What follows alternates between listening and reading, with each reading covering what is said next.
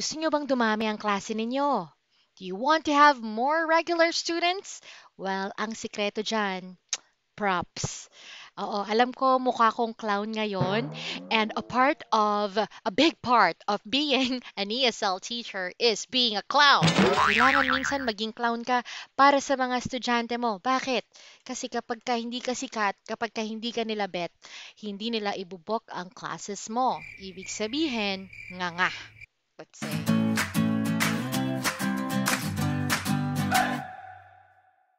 Guys, gaya ng sabi ko kanina, if you would like to have more students, it's important that you channel out your inner clown. Oo, payaso. Kailangan walang pride-pride dito. Dapat willing ka maging clown. Bakit? Dahil ang attention span ng mga bata ay napaka-ikli. Kapag ikaw ay formal at wala kang mga tricks, wala kang mga props, aantukin sila sa'yo. Eventually, they're not gonna listen to you and they're just gonna be leaving the classroom. Ang malala pa, paano kung makomplain ka dahil ang boring-boring mo? Ang sakit, diba? So guys, kailangan talaga i-channel ang iyong inner clown. Maging payaso ka sa ngalan ng tagumpay sa iyong career as an ESL teacher. So one of the props na talagang kailangan, para sa akin magkaroon ka ng wand. Magkaroon ka ng wand because a wand with a star is something you could use to reward your students. Kunyari, ang galing-galing mo! You're so good! Here's a star for you! At syempre, hindi lang naman puro star ang rewards. Come up with your own rewards. Yung iba, gumagamit sila ng actual trophy. And next na kailangan, eto guys, you have to have a microphone. O, diba? Hindi mo akalain, kailangan pala ng microphone. Nung bago pa lang ako, ang ginagamit ko ng microphone is yung ginagamit ko sa trabaho ko because I'm also an event host. Pero syempre, nakaluwag-luwag si Ada Girl. So, meron na akong microphone. And what is this for? This is a signal for your students either to sing with you or to respond to your questions. Kunyari, may tanong ka, can you say dog? Dog! Your turn. So it's something that you could signal the student to talk. It's a sign. Magsalita ka naman. Hindi lang puro ako. Ganon. And you can also use this to sing. Kahit na hindi ka singer, kailangan pa rin natin i-put to use ang ating natatagong singing talent. Okay. Ang next prop naman na i-advise ko para sa mga babae. Headband. Simpleng pa-cute lang. Because these are the things that, yes, they are just headbands, but they will make you appear cuter. They will make you appear more appealing. Yung tipong makarisma, yung nakakatuwa ka tignan. Kasi naman, syempre, kapag wala kang headband. Kaya guys, nag-invest din ako sa iba't ibang uri ng headband. Depende rin sa mood ko. Meron akong mermaid headband. Meron din akong saktong pa-cute lang na headband. Ganyan. See, it instantly adds a little bit of candy sprinkles on your personality.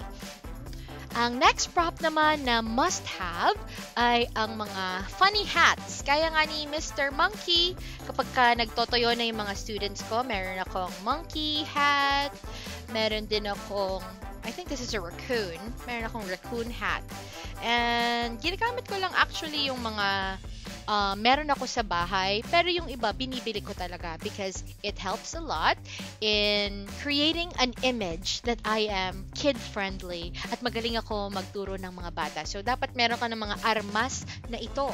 Another prop that you need, of course, just like Elmo and Diego, kailangan natin mga dolls. Dahil ito yung paggamit natin ng ating inner ventriloquist. Alam mo yung mga nagsasalita na ganito, tapos hindi naman sila nagsasalita yung puppet. Yan, parang ganon. So, you can use them. At dahil hindi ko kaya gawin yung boses ni Elmo na, hello everyone! Hindi ko talaga kaya. Iniiba ko yung boses ni Elmo. Sinasabi ko, hello everyone! My name is Elmo! And the next prop would be alphabet cards. Eto, must have ito pag nagtuturo ka sa bata. Siyempre, nagtuturo ka letter A, letter B, letter C. A is for apple. A has the sound A. Yan, paulit-ulit mo yung gagawin. At kailangan syempre ng visual aids. Dahil, oo, nagpo-provide ang ESL companies ng mga teaching materials, but it doesn't mean you're not gonna be providing your own materials. The last one na kailangan din ay picture cards. Yan ito, orange, banana, ikaw bahala kung ano yung mga tinuturo mo, number cards.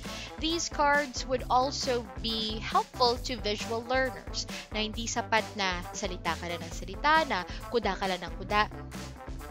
Dapat may prop ka din. Okay, may visual aids ka din. Last one, guys, would be a board. Pwedeng lalagyan mo to ng papel, pwedeng may whiteboard ka. Dito ka magsusulat. Let's say you are giving them instructions.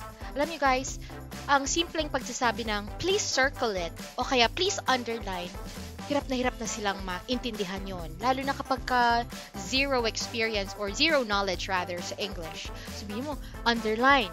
Diba? Ganyan ka, underline. Please underline it. Gaganyan din sila. Or sabihin mo, please circle. Gaganyan din sila. So, I recently discovered this. Get a freaking whiteboard and do it there. Underline, circle. Kumuha ka ng papel, lagay mo dito. Kung wala kang whiteboard, yun ang sulatan mo. This is all I could share. Meron pa palang isang pahabol. Papakita ko sa inyo. Wait lang. And guys, eto na ang final prop natin. Ito, pinakamabenta sa lahat. And sa prop na ito, pwedeng meron ka, pwedeng wala. Hindi mo naman kailangan bumili nito. Pero pag meron ka nito, advantage talaga. Bakit?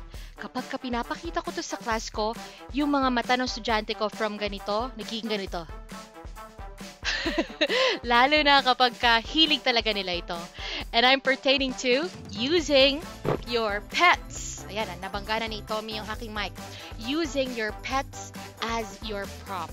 Hindi ko sinasabing mag-exploit tayo ng mga hayop pa. Ito si Tommy, mahal na mahal ko to.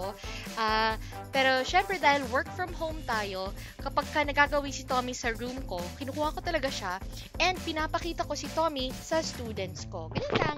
Kunyari, yan, hinampas niya na naman yung mic ko. Sabihin ko, this is a cat. Can you say cat?